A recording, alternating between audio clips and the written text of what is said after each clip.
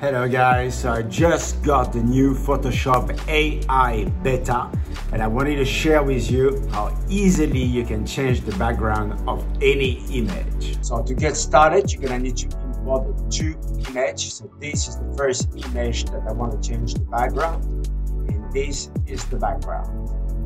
So to get started, you're gonna need to duplicate your layer. And then we're gonna click on select on the top over here, and we're gonna click on subject. So it's gonna automatically select your subject. So this is something you're not gonna have to do anymore. And we're gonna click on select again. We're gonna click on inverse. When you've done this, we're gonna go down over here, and we're gonna create a new layer. You're gonna go back to the background that you want to change. So you're gonna Control C to copy your layer, and we're gonna paste it on the other image.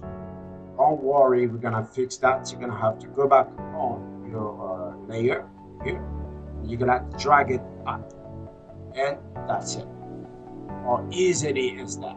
So I hope that this little video helped you guys. So just get it started with this YouTube channel, so you can subscribe if you want more tips, and if you want to learn anything, you can let me know in the comment below.